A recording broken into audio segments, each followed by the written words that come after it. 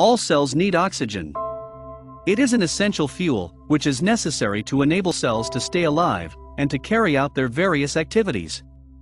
Bringing oxygen to the cells requires the uptake of oxygen from the air in the lungs, its transportation in the blood, and its delivery to cells all over the body.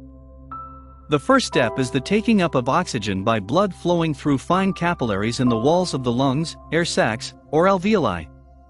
The oxygen molecules change from their state as a gas freely circulating in the air, dissolving into a solution in the plasma within the capillaries of the alveoli. Once in the solution of the blood, 98% of this dissolved oxygen is taken up bypassing red cells, leaving just 2% remaining in the physical solution unattached. Red cells are particularly well suited to transporting oxygen because they contain a special oxygen-binding protein known as hemoglobin. Each molecule of hemoglobin itself contains 4 molecules heme of iron-containing pigment, which binds oxygen loosely and reversibly. Hemoglobin that is fully saturated with oxygen is bright red, which is called oxyhemoglobin. On the other hand, hemoglobin that is not saturated with oxygen is purplish blue in color and is called deoxyhemoglobin. It is heme which makes it possible for the red cells to pick up oxygen dissolved in the blood, transported, combined with the hemoglobin, and release it back into the blood as oxygen in solution, ready for delivery to the various cells of the body.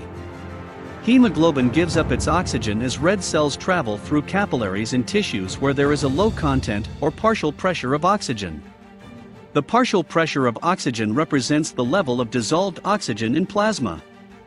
As oxygen is released and again is carried in solution, the partial pressure of oxygen in the capillaries becomes greater than the partial pressure of oxygen in the surrounding tissues. This causes oxygen to move out of the capillaries into the tissues and finally reach the cells. This graph of the oxygen dissociation curve of hemoglobin shows why hemoglobin is particularly suited to its role in transporting oxygen. The oxygen dissociation curve demonstrates the relationship between the oxygen carried in combination with hemoglobin, the O2 saturation, and the partial pressure of oxygen in the arterial blood. The sharp upstroke and the flat plateau illustrate how oxygen is released to the tissues over a wide range of conditions. Its shape means that the partial pressure of oxygen in the blood returning from the lungs and being pumped out by the arteries may be reduced to only 50% of the normal value, say due to lung disease or high altitude. Hemoglobin will still be 85% saturated with oxygen.